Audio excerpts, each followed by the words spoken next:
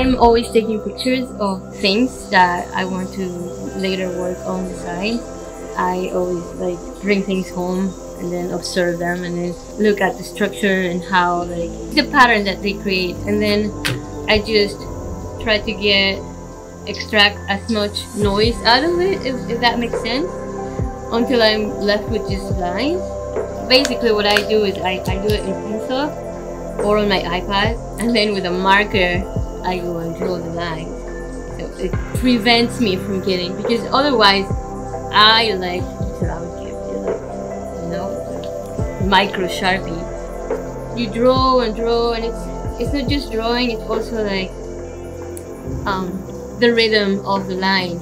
Designs in nature are very rhythmical, like there's a little rhythm in them. Yeah, that's the drawing can be really good, but if it lacks that rhythm, it's like it's static.